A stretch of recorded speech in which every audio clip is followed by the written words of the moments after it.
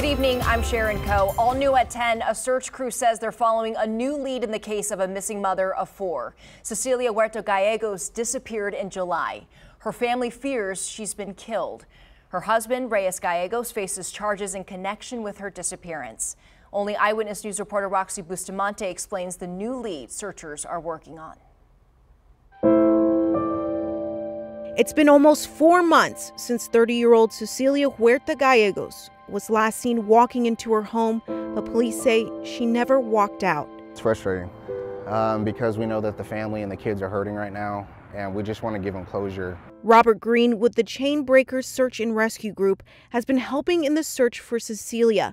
Her family called the volunteers desperate for help just days after she disappeared.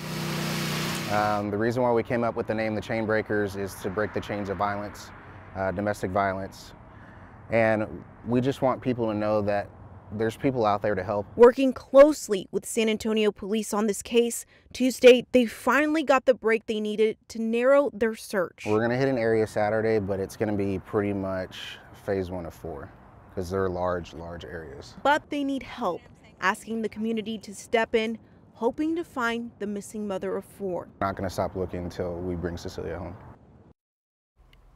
Roxy joins us live from San Antonio Police Headquarters.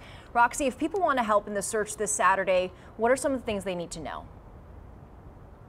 Sharon, they're asking people to prepare to be searching all day out there in a wooded area, and they're asking people to make sure they're wearing long sleeves and also jeans and boots because, again, it is rough conditions. Now, they'll be starting first thing Saturday morning. We have all those details on our website, kens5.com. Sharon?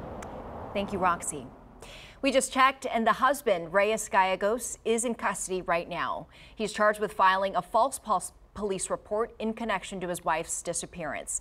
An arrest affidavit revealed surveillance video at the couple's home shows Reyes unloading a chainsaw, 2 shovels, trash bag, and cleaning supplies.